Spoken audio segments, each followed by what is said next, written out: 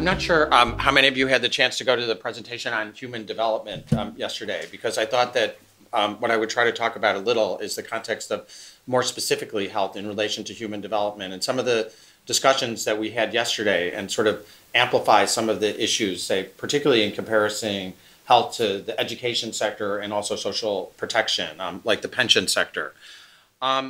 So first of all, I now work at the Global Fund for AIDS, Tuberculosis, and Malaria, but I took a break for, I took a break for 7 years and worked in OECD countries. So I was at the OECD working on health and development. In fact, I actually did a lot of work in Finland, and I worked at the Ministry of Health in the UK.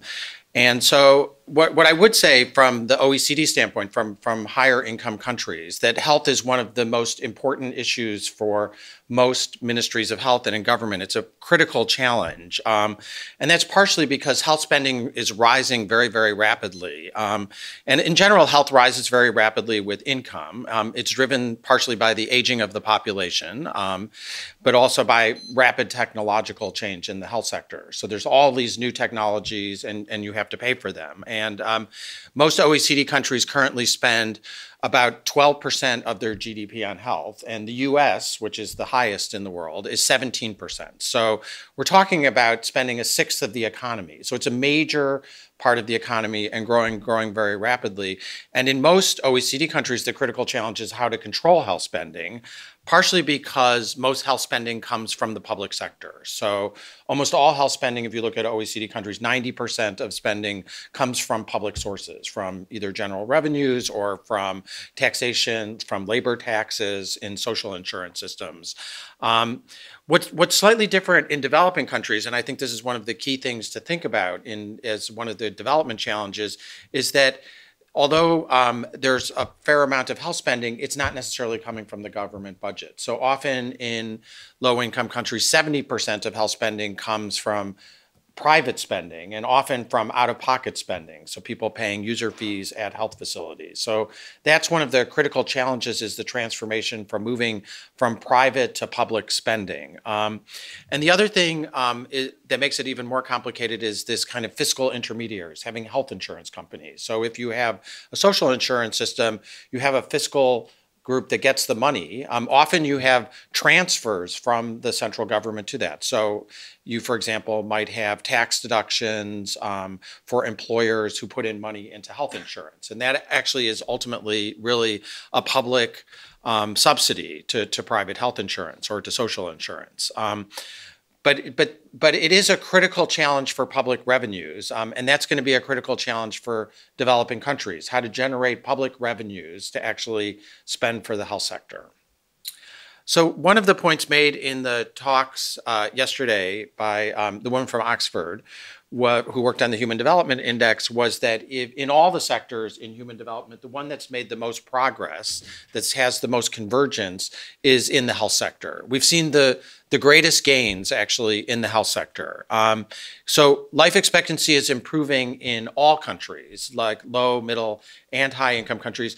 And a lot of that has to do with rapid technological change in the health sector. So since the Second World War, I mean, there's been just like an explosion of technological change. And you have to actually go back and think it's not actually that long ago that we didn't actually have interventions that actually cured pneumonia. Actually, penicillin was not really widely used until after the Second World War. So we didn't even have a treatment for pneumonia. Now everyone has access to that, even in low-income countries.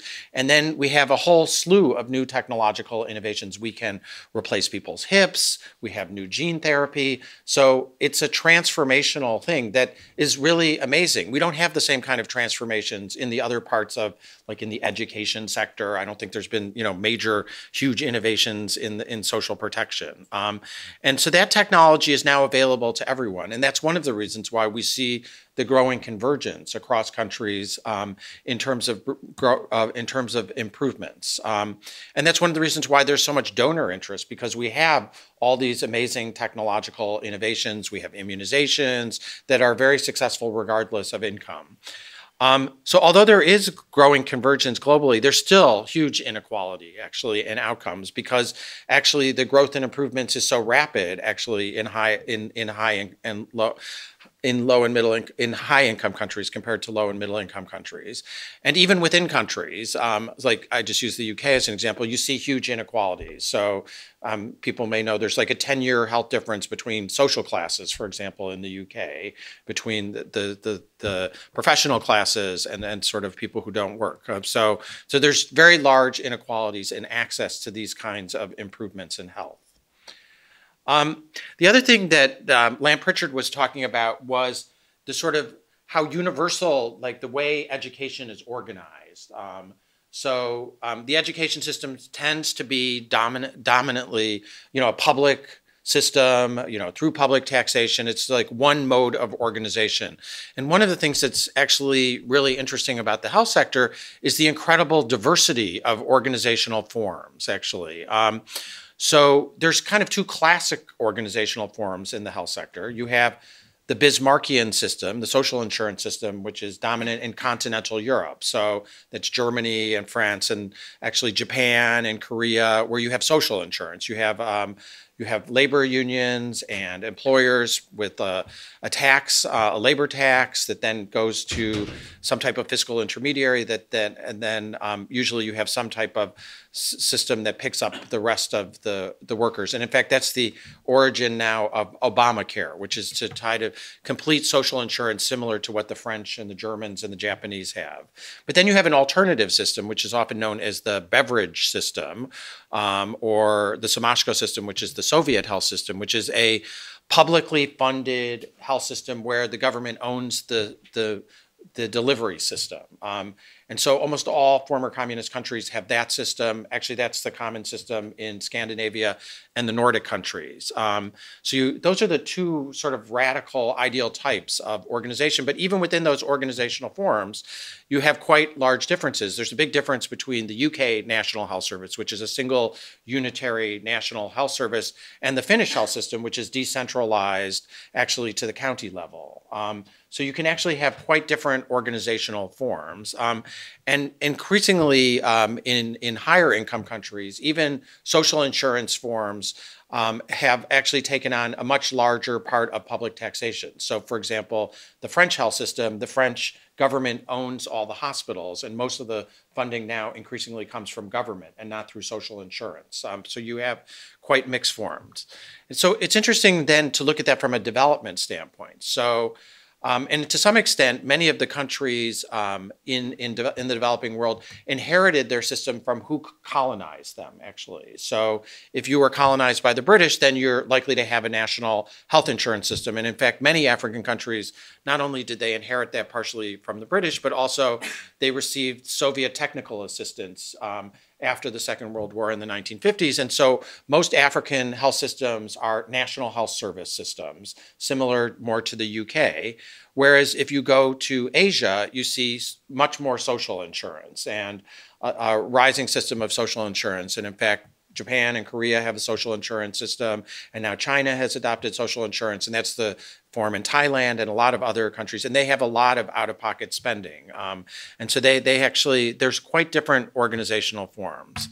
And then on top of that's just on the fiscal side, then you have the complexity of the way the delivery system is organized in the health sector. So not only do you have hospitals, you have tertiary hospitals, secondary hospitals, and increasingly in countries that have undergone the demographic transition, they're struggling with how to reorganize the delivery system to deal with chronic diseases, because people go in and out of that. So the original system was to set up that you would go to a hospital, you would be treated, and then you would be cured if you have an infectious disease. But if you have a disease like diabetes or schizophrenia, you go in and out of hospitals. And so people are trying to figure out how to bring the primary care system together with the hospital system and to not see them as separate.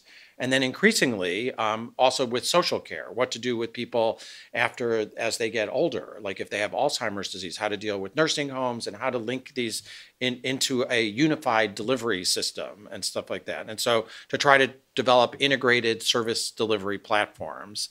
And then you also have the growth of patient involvement in their own care, the growth of the internet, patient groups, and various other things. So this is what creates huge diversity and complexity within the health sector. So one of the things that I want to talk about from an economist standpoint is around purchasing, new ways of thinking about how we purchase health services and moving from inputs, outputs, and outcomes. So one of the things that I would say, compared to almost all the other sectors, say compared to education or social protection, that we actually do have really good measures of outcomes. I mean, one of the things that we have in the health sector is whether somebody dies or not, actually. So you could be in school, but we don't know if anybody learns anything in school, actually. Whereas in the health sector, we have much clearer outcomes. You know, people live or they die, actually. But one of the things that I think that's interesting about the discussion around the Human Development Index is how out of date it is, actually, given what's going on in the health sector. So if you think about it, increasingly, it's less of an issue of mortality, whether people die or not, and much more about morbidity. So the number one cause of the burden of disease now in higher income countries is depression. So depression leads to suicide. So yes, there are implications for mortality, but it's largely about morbidity. And actually, most of the interventions that we're talking about are around morbidity. And there's been a huge growth in abilities to measure the quality of life for morbidity. And I mean, just as an example, I mean, what's commonly used in the health sector are something called disability adjusted life years, or DALYs. But there's other measures as well. And that's really the way that something like the Human Development Index needs to change, actually, because life expectancy is no longer really the correct measure, because what we're interested in is the compression of morbidity. We're interested in whether or not people live healthy lives and actually that they don't actually have disease, that they're disease-free, or that their disease is controlled, something more like healthy life expectancy or disability-adjusted life years. And then we also, as Yoko said, we have rich data from household surveys, particularly in developing countries, but in actually all developed and OECD countries, we have a lot of different information, such as the demographic health survey, which is Yoko is working on, which gives you mortality data. So what I would say is that the health has become one of the biggest challenges for ministries of finance. And I explained some of that. That's because it's a very complex system, both public and private spending. You have like, what is the role of the government, particularly when you have like a lot of private actors involved, including health insurance companies, you have the professions involved, you have a complex delivery system. And just to go through some of the categories around health financing, you have a problem of how to fund the system in terms of resource mobilization, whether or not you want to use hypothecated or earmarked taxes, for example, a tax on labor, which is how social insurance systems, and whether that actually creates problems in the labor market because you then tie your coverage of health insurance to labor, or whether you should use general taxation, whether you should start thinking about other forms of taxation like earmarking sin taxes. Then you have problems around risk pooling. So if you have a multiple insurance system, you have to then figure out how to actually pool risk across all the different insurers and to equalize the risk. And that's a big challenge for all the big social insurance systems like Germany and Japan. And then one I'm going to talk in more detail about is about purchasing methods, how to move away from input-based purchasing to to more output-based purchasing. And then you have all these new technologies, so how you do health technology, should you cover it as part of the public package, what to put to do health technology assessment, how to organize service delivery, and then finally things like social determinants of health, things that are outside of the control of the health sector, like how you actually get changes in, for example, behavior to control things like the rising epidemic of obesity, which is leading to huge increase in demand in the health sector.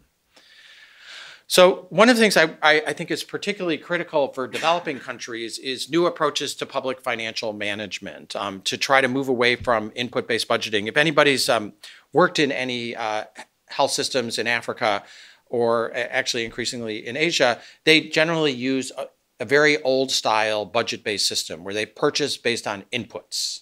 So they basically have line item budgets to health facilities. Now, in most developed countries, that's not been used for the last 30 years. So they need to change their public financial management system through the ministries of finance to move towards purchasing outputs, to go away from input-based budgeting to purchasing outputs such as what's commonly used to pay hospitals now in OECD countries are something called diagnostic-related groups, which is a form of output-based budgeting which adjusts for severity. So if you have a more complex case, you get paid more, but you get paid a fixed amount per diagnosis, or pay for performance schemes in primary care. So adjusting for quality. And this requires a real change in the way ministries of finance work in developing countries, because they're used to using line item budgeting, and we need to help ministries of finance change the way they actually will allow the health sector to change the way that the public financial management system.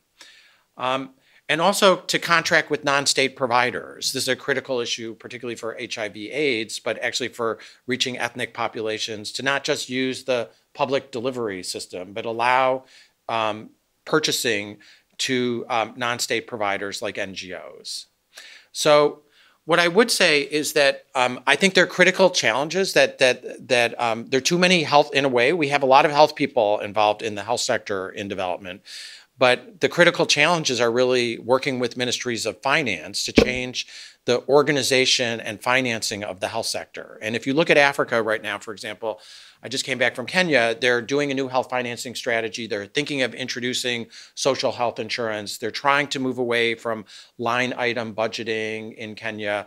So I think that this requires a lot more interest from economists who could actually play a critical role, because these are not clinical questions, they're economic questions. And there hasn't been enough sort of focus on bringing more economists into the health sector in development, actually, to work on some of these issues. And that's been, I think, a roadblock to progress in development. So thank you very much.